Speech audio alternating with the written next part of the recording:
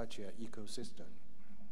And also in application software, we not only emphasize the software itself, but also the tools, the environment supporting the software development. So we are supporting a project working on the parallel program framework, which will ease the job of develop Exascale software. And also some project money put onto a national software development center, which will work on the tools, work on the software repository, and also some product-like software systems. So that's the current situation in China. We hope that we can work on some topics jointly with international partners. Thank you. Alison, the situation for, I would say, for high-performance computing and science is very clearly depicted. What about industry? So how do you feel it at the Hartree Center? Okay, so the Hartree Center is a relatively new center in the UK. The UK currently has 2 large high-performance computers, so one of them primarily for academia and one of them primarily for industry. And that's the one which is hosted at my center. So I'll explain how this links to Exascale and where we're going. So one of the views of the UK government, in common I think probably with many other governments, is that in order, they don't just want to invest in science, it's important to invest in systems and computers and technology that will have benefits for industry. So our mission is to try and bring the benefits of high-performance computing, high-performance data analytics, and cognitive computing to UK industry to help to make them more competitive. So in particular, the sorts of companies that we're currently targeting will be the large blue chip companies who have substantial research and development capabilities in the UK. So part of the idea there is if we can work with them, it makes it more likely that they will increase the research and development opportunities and facilities inside Europe, and that we will retain and build on the skills and the knowledge that we have there. So our new computer, which is just about to come into service, will be around 3.5 petaflops, so that's a fairly substantial computer in European terms, and I think it's the largest one dedicated to working with industry, probably anywhere in the world.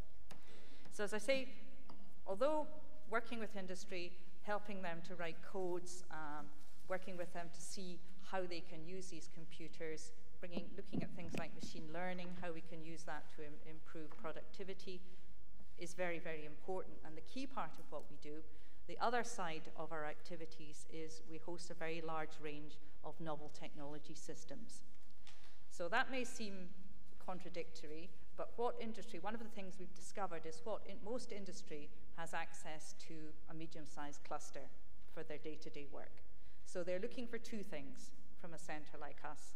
They're looking for access to a much bigger computer so that they can run some of their newer models and do the development for the future, but they're also slightly bewildered by the huge range of new architectures and new technologies that are coming out there. So they want access to a center which understands these technologies and can work with them to try and see how they should be taking their development and how they can take advantage of these technologies going forward. So there are a few areas where we see that Exascale will be important to industry. For example, things like whole engine modeling for jet engines. At the moment, that's just too complex to be done even on the biggest supercomputers we have. But if they could model the whole engine, then we could have much more efficient engines, reduce costs, make them safer. So that's one immediate objective. Another area where we see companies would like to go in the future is digital twinning. So through the data that you get back from building something like a power station or a very large ship or an airplane, if you can collect in all that data while it's running and build a digital twin, then you're able to predict any failures, take evasive action really quickly. You can see that happening with production systems as well. So there's a real interest in where the technology is taking us and how that can be applied directly to industry. So our job is to kind of sit between industry and academia, look at what's being done in terms of developing new technology, and to look at the opportunities for industry and how we can bring these two together.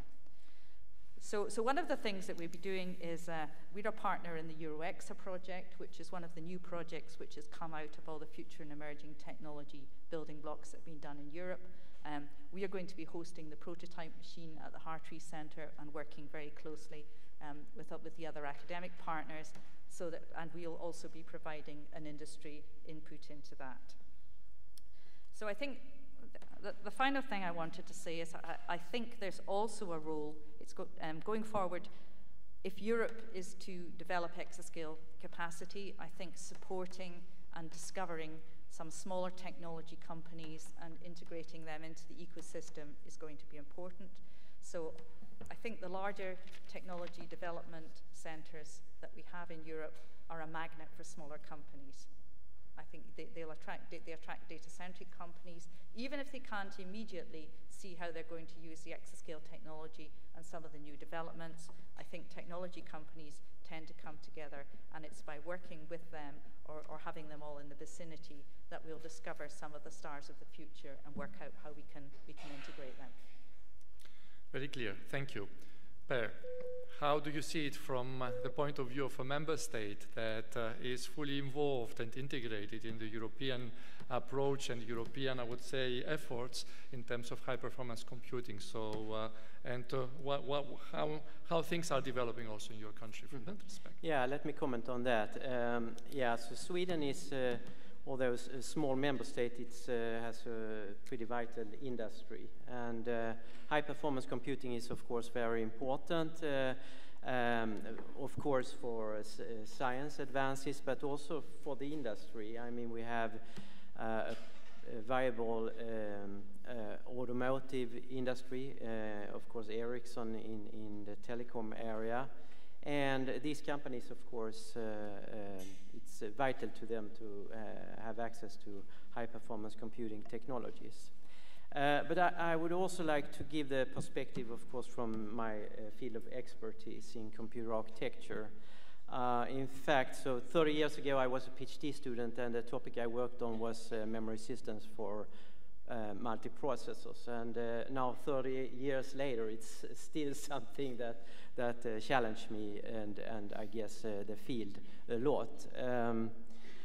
Really, I mean, so what has been mentioned is, of course, the big challenges for high-performance computing is to get the high performance out of the codes, and with the limited efforts on the software side. And there are lots of challenges, and many of them are rooted in the systems themselves and in the memory system. For example, doing a memory access is 2 orders of magnitude more energy consuming than doing a computation. So there is a big room for improvement. Professor Yelick mentioned, it's the end of the era of, what did you say, having performance-oriented programmers sitting down and relaxing. I would say it's the end of the era of having computer architects actually relaxing. In fact, in the late 90s, I got a little bit bored about computer architecture because Moore's law was just doing it too well, so it was so easy to make advances. But so it's more fun today to actually be a computer architecture researcher. A few comments about the end of Moore's law. So 2021 sounds really alarming. Now, I don't think it's going to, come to a complete stop that very soon.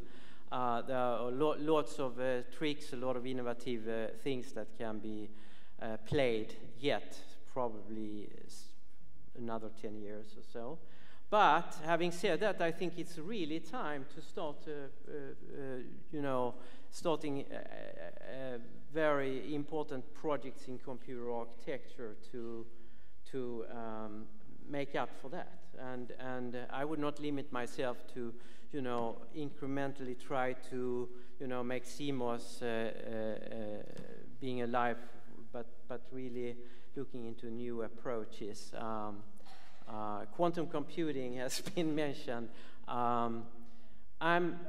I find it interesting. I don't think it will happen very soon. And by all means, I don't think it's going to be a panacea. It's not going to be it's not general purpose kind of thing. It's an accelerator. Talking about accelerators, really what happened 10 years ago with multi-core shift, we were forced into that shift because of end-of-linear scaling, things like that. And now, what also Professor Yelick pointed out with accelerators, we're going to see more specialized architectures. All these things, the multi-core shift and the accelerator shift, is like a huge challenge, of course, for the software, right? So that's the final note I would like to make is that I'm the coordinator of the Eurolab for HPC project. And one thing we have done in that project is actually to come up with a long-term research vision, you could say, for computer system research. It actually looks at all across the layers for HPC system technology beyond the Exascale era. So that's ready. I think it was distributed in the bag, so I'm here just to try to market, have a look at that. Okay. Very good. Thank you. Thank you. I would continue directly from what you said. I mean, what's the future of high-performance computing architecture? So, Kathy, I think, has very well depicted the picture with regards to Exascale and what we're expecting from the Exascale in terms of scientific applications. And basically, I think it's very clear what Exascale would bring to science, would bring to all these challenging scientific applications we have. I think she depicted a little bit also the picture, as you just mentioned, in terms of new computing architectures, et cetera, et cetera. I mean, the end of Moore's law, I've been hearing about that since the 80s or the 90s. Now we are for the first time maybe in history approaching this end. So this generates huge challenges, as you highlighted all, in terms of new architectures that we would need. Is it parallel architectures, specialized architectures? I don't know. And of course, we all start investing massively on quantum. Now, to my knowledge, there will be no quantum computer, at least with sufficient number of qubits, because we still have a huge challenge there. Maybe we have now 10, 15 qubits computers, but even there, we are facing huge challenges. We'll not be able to come with something relevant basically before the end of the 2020s. So how, from your perspective, Exascale is almost there. I mean, we are all working onto that, but what is next? I mean, how do you see this transition? Where should we work, apart from what has been mentioned so far? How do you see the transition to the quantum? Is quantum going to completely, outperform all the existing systems we have, or should we prepare this transition? Would there be a sort of hybridification between what we have in terms of advanced computing architectures and quantum? So how do you see that picture coming, let's say, in the next 6-7 years after the end of the Moore's law? Matteo, or whoever else would like to take the floor. Okay, you mentioned many things, okay? So yes. As I say at the beginning, to reduce power, you need to go to accelerator, but there are different kind of accelerator you can build since a specific application processor as the Anton processor, as the Anton computer, and you can get 100 or more the efficiency, or you can go improving the numerical, artificial intelligence for vector, graphs, neuromorphics, computer, analog computing. So we are going to a world where we are going to have many different kind of accelerator. I would like to comment what Paul say about the co-design, okay, later. So the problem will be how the software is going to deal with this different accelerator. Are we going to complicate? For the reason I say that the real victims of the Exascale will be the programmers. They will suffer a lot, okay? And just comments about the quantum computing. And my opinion, until 2 or 3 years ago, just Digway was doing small things. But now, when the big companies invest a lot of money, it means that there are a lot of money to win, to get, okay? So now we have the huge companies, IBM, Google, Microsoft, investing a lot of money. Why? Because they know that we have a few problems that using a quantum computer can be solved in a very reasonable way, and using the classical supercomputing probably never. Factorization, I can mention some kind of a few problems that if you get a solution, you will get a lot of money, okay? So now there are many quantum computers, different technology. There is a balance between the number of qubits and the stability of this qubit. What is good is that there is a very good relationship between the classical architecture and the quantum computers, okay? As per se, the quantum computers will solve a few applications and will be connected to a classical computer. And there are now compilers, there are simulators, there are compilers that generate interleaved instruction for the normal classical computer, for the supercomputer. So I would say in a few years we are going to have a kind of accelerator for a specific application using hybrid and part of them quantum computing. In this direction, I think it's a very good idea you have in the European Commission to potentiate also this field with the flagship. I think it's a very good idea. Other interventions? Satoshi? So firstly about quantum computers, quantum computers, there are two types. There's a quantum gate logic and there's a quantum annealing machine.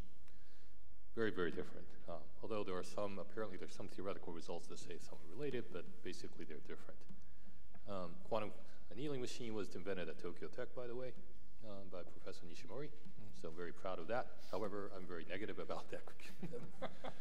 Because basically it's because it does annealing in a very, I would say in a very efficient way. But what could it be used for? Well, mostly, there are lots of heuristics that are very well tailored for classical optimizations that the applied mathematicians have worked on, or operations research people have worked for us a long time. It's very difficult to beat these, for the quantum annealing machine to beat these classically optimized algorithms. The hope is that because of the stochastic sampling characteristics of the quantum annealing machine, that may be used to optimize some of the slower algorithms like SGD and deep neural networks to find some plateau where it's difficult to search. It's very slow to search by these types of classical algorithms. But then it comes to the question: do you really need that? Because what you're trying to look for in deep neural networks is a fairly robust solution, where when you have a multidimensional solution space, you're looking for fairly flat bottom surfaces. But if your quantum computer finds some real sharp valleys, it's not a very useful solution. So, there are some theoretical results that say otherwise, but largely I don't think quantum annealing machines are really useful in that regard. Quantum gate logic, yes, it's useful. There are like 50 different quantum algorithms. By the way, quantum algorithms give you polynomial time solutions to otherwise NP-hard exponential problems. So it's still polynomial. So you need lots of qubits to solve some of the problems. And but the two principal applications that have been identified are basically factorization with lazy cryptography, and one is quantum simulation. I know of no other applications that can be sped up by quantum computers effectively. Maybe there will be some others, but like PDEs, etc. There are people looking for some specific catalyzer. What? That catalyzer. Yes. They're very specific. Yes, they get the solution. Oh, yes. They will change the way. No, I was going to say that. So quantum simulation, and like Matteo said, quantum simulation, or like for building fertilizers, somehow replace Haber-Bosch process, for example, that's been touted by Microsoft. Those themselves are very valuable for society, because Haber-Bosch uses a tremendous amount of energy of a society, to just build fertilizers for food, but food is important. But again, those are really the two: the quantum simulation which may lead to new drugs, new fertilizers, very important. Cryptography, yes, very important, but it doesn't solve PDEs. Okay, so that's one. So what else? So we really need something, we really need to accelerate conventional computing, because otherwise we won't solve many multitudes of major problems in this post-Moore era. So what do we look for? Well, so one thing, what we're missing, I believe, is what Fer actually mentioned, is bandwidth, is memory in the system. Like I said, why is the K computer still effectively #1 machine in the world after 7 years? Because it has tremendous bandwidth. Now, Kathy mentioned that movement of data is very expensive. But it's expensive because our architecture is not good. Our memory architecture is not very good.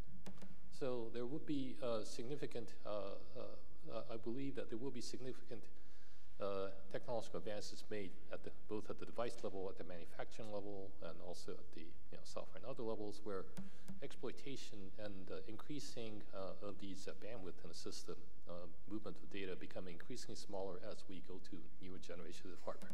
For example, we can have microvias, and we can increase the via density. We can continue to increase the via density much greater, at a greater rate compared to what we have in lithography. So we have, right now, our via bumps are big. We can make it really small. If we can make it really small, that's much bigger multitudes than what we can do achieve with lithography. So I believe bandwidth, memory bandwidth, reducing the power in terms of data movement will be the key to the next generation of technologies in post-Moore. So of course that has its limits, but it has. But remember, that Moore's law is a law about parameters. Okay, parameter lithography basically dictating performance, and this lithography improving over time. So many of the solutions that's been mentioned is a one-time stopgap solution, and that doesn't solve the Moore's law problem. What solves the problem is continued improvement of certain technology over time. And what will improve over time is spatial, something that's usually spatial.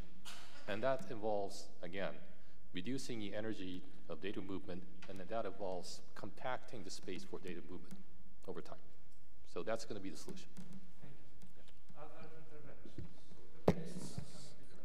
So I said that the current status is that there is no disruptive technology at this time. So I predict that in the near future, there will be two directions towards the next generation computer. One is the highly heterogeneity within the chip, because we emphasize the application-aware architecture or application-oriented architecture. That means there is no one architecture supporting multiple applications. So we need to put more accelerators or special purpose unit into the chip. And also those accelerators can be used on demand. That means we need dynamic reconfigurable chips, so that the dark silicon problem can be kind of advantage in improving the chip performance. And another approach is to using the streaming style architecture or programming because of the memory wall or the power consumption issues. For the streaming style, that means data will move through the hardware and the software processing, and then we got the result from the other side. So that means we avoid the store and the load operations to reduce power consumptions. So I think those two directions might improve the current architecture, and especially for the energy efficiencies. For the quantum computer, I'm a little bit conservative, because in China there is some advertisements that we have already approaching the quantum computer, which will be millions times faster than the Tianhe, than the Sunway Taihu light. So it's kind of I don't say it's a commercial one, but some scientific slogan is also like that. But I think in the near future, for example, in 15 years, we cannot see the general purpose quantum computers. Good. Alison.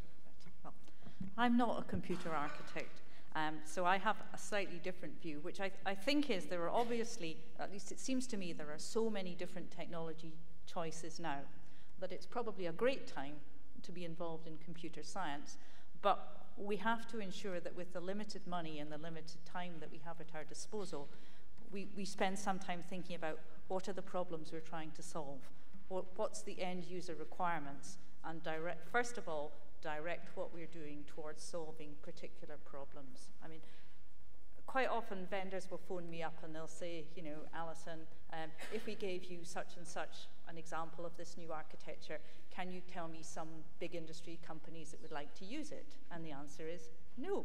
You know, you have to define, I can't just say, oh, go to X or Y because they're bound to want to use neuromorphic chips or whatever. You have to work with them, you have to define the problems, and you have to look for the solutions. So it's not as simple as saying, here's some new technology, it's really exciting, we spent a lot of time developing it, let's try and find someone who would like to use it. I think we have to be smarter and more focused. Okay. Yeah, it seems like we are moving into an era of from general platforms to specialized. But I have huge problems with that. I mean, if we look at the Google tensor processing chip, that makes a lot of sense, obviously. I mean, they are attacking a really big problem when it comes to using machine learning techniques for searching. So that makes a lot of sense. But really, the big question is, I mean, what should we accelerate in the future? And finding those accelerators that solve a problem for a significant wide variety of computational problems, that seems to me a very big challenge. On the other hand, when it comes down to the TPU chip, it's actually doing a lot of matrix-oriented operations. So maybe that's more general. But the big question for me is actually, I mean, how specialized should the accelerators be? Can we find kind of more, you know, a little bit general purpose kind of accelerators? That's an interesting direction, as I see it. Very good.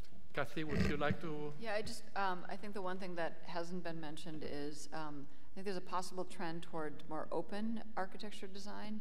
So in the same sense that open software became a really important part of the whole computing ecosystem, I think that there's a possibility that, and perhaps combined with smaller chips, that some people call them the chiplets and things like that, that you actually can let groups of people design their own chips. And we're seeing trends like there's a Sci5, the RISC-V processor architecture, which is an open ISA, and so I don't know whether it's going to take off, but I think that that's something that may also would have a dramatic effect on how these systems get designed. It might allow us to design things that are architected for PDEs or whatever it is that we really care about. And the only other comment I was just going to make on quantum is I would probably separate simulation, the kind of circuit-based, and annealing, and just I do see in the next, I would say even 5 years, that we're going to see some impacts from quantum simulation for a narrow set of problems such as materials and chemistry modeling. Yes, I would like to comment. Concerning to the last comment from Kathy, I was mentioned RISC-V as one of the main topics that we are going to deal in the European initiative, okay?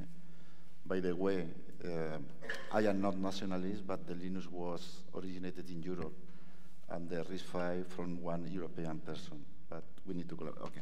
So I will take the word from Per. I agree with you. You know, we have been in many computer architecture conferences, and people, very high people say computer architecture is dead. I never agree on that. I never agree on that. What happened is that when I was doing research in superscalar processors many years ago, it was not any collaboration between the hardware and the software. Just in very long instruction word and in vector, because you need the compiler, okay? Now, the key techniques to advance is, as Paul said, the co-design. So what we did in Barcelona starting many years ago, as we say, is to give the power to the runtime. You have many applications, you have a given hardware, so the runtime is responsible even for reduced data movement, even to see how we move data from one memory to another one. So one step further, we say